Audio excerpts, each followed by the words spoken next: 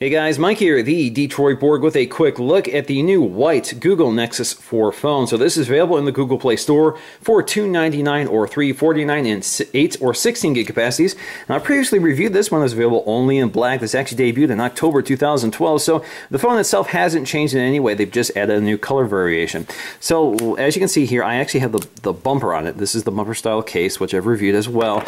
And they do give you a white bumper included with your shipment of the Nexus 4, so you don't have to pay extra to get that bumper case with the white version of the Nexus 4. So there you go, that's the Nexus 4. Now you can also tell that the box is a bit different. So you have a gray box for the black phone and the white box for the white phone. On the back, same packaging as well, the best of Google. This is the true Google experience. So you get all the great Google services. This also means that this phone will be updated to the latest and greatest versions of Android, no matter what it is. So anytime it's updated, you'll get it. You don't have to worry about OEMs or cellular carriers to update this phone. This works on HSPA Plus networks like AT&T and T-Mobile in the USA, so still no 4G LTE with this phone, unfortunately. This is also still wireless, so you do have wireless charging as well, and Google does sell an accessory, which I've also reviewed previously. So let's go ahead and push out the box to take a look at it. So again, this actually looks exactly like the box with the black version, so you can see, same story here. So let's go ahead and crack these tabs and take a look. Alright, so let's just lift the lid to reveal our white Nexus 4. Well, it's not white on the front, but it is quite white on the back. So if you tip it over, there it is. So you have your white back panel, which is still glass, along with these white sides, which are plastic. Now if you look, you can see we still have that sort of stippled pattern, just like on the black version. You can see it sort of picks up the light and sparkles. Very nice design and effect. Obviously it looks best under direct lighting conditions, especially outside in the sunlight. There's also a piece of plastic covering this back panel here, so let me go ahead and peel this off. There you go. Now there are some slight design differences here between this and the black version. They're very minor, but they make a big impact here. So the main thing here is that on the black version we have this rubbery black plastic surrounding the phone. Now, on the white version, it's sort of a smoother, harder plastic material. So it's less grippable, but it also means it's more resistant to dirt and weathering. So I think that's important, particularly with white, because you don't want it to show off or hold on to stains, especially while you're holding this in your hand. So I think they made this material just more cleanable. So it's not going to stain as badly, but it doesn't have that grippable material of the black version. There's also another slight design change here. So if you look at the white version, you have these little bumps here at the edge of the bezel on the back of the phone. You can see those are not present on the black version. So you can see that maybe they did this to help protect the back glass, kind of give it a lay on table design. So basically these are the resting points for the back of the phone. So if you lay it on the table, it won't contact with the glass and hopefully cause less scratching. Alright, so let me go ahead and peel this plastic off the front of the phone and we can take a close look at the design. Now from the front, you can see it pretty much looks like a black Nexus 4. There is no design distinction here at all. So the screen looks the same, the sensors are in the same spots, everything. If you flip it over, obviously there's a big difference there. Now if you look here, you can see we have our volume rocker along the side, our SIM tray here. This is a micro SIM, not a nano SIM. Our headphone jack, microphone. Along the side we have our sleep wake button, also nicely trimmed out in chrome, along with the edge of the bezel. So you can see the bezel surrounding the glass is also chrome.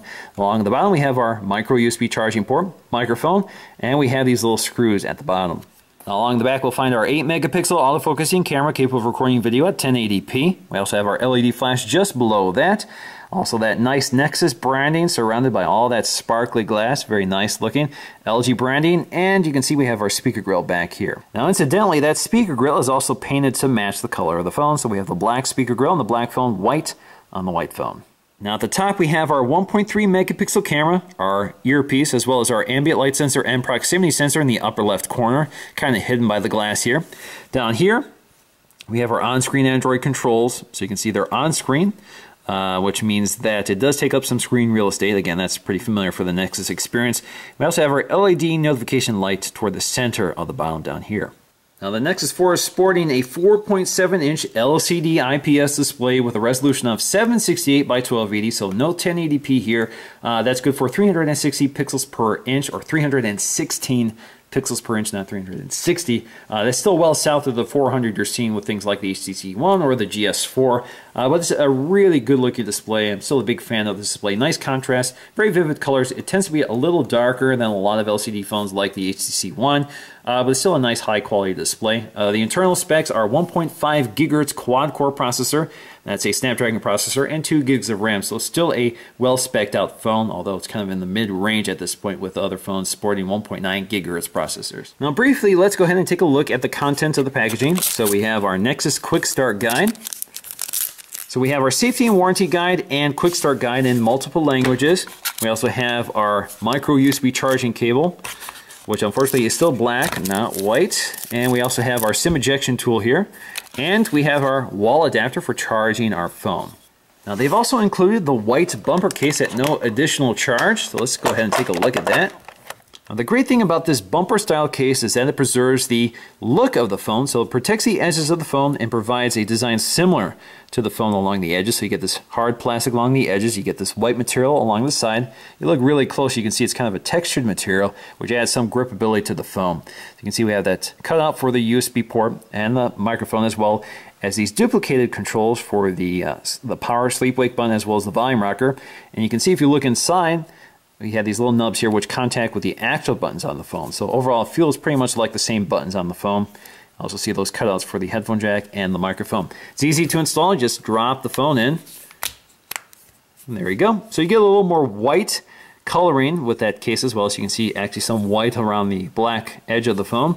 And again, it preserves the design of the phone while still allowing the glass back panel to shine through. And you can also see that it provides protection along the edges and a nice lay on table design. So if you lay this on the table, either front or back, it lifts the glass off the surface so you don't have to worry about scratching it. Provides impact protection along the side, so it's a nice thick rubbery material. Also a nice rigid frame around it to keep that rubbery material fastened to the phone. So it feels nice and tight and secure. And overall, I really like the design of this case. Now initially I was a little disappointed by the white Nexus 4 because there is no white on the front like you get with a iPhone or a Galaxy S4. But I think that actually works in favor for this design. It hides all the cutouts for the camera and sensors.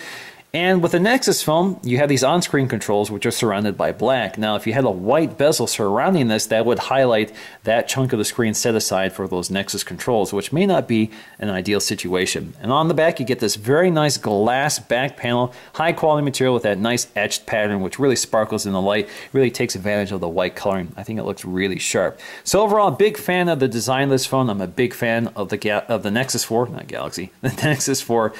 So definitely a nice phone. I do wish it sported LTE, but otherwise it's a great phone. And I'm a big fan of the Nexus experience because it runs very smooth and quickly, and you get the latest updates. And I really like the quality of the display.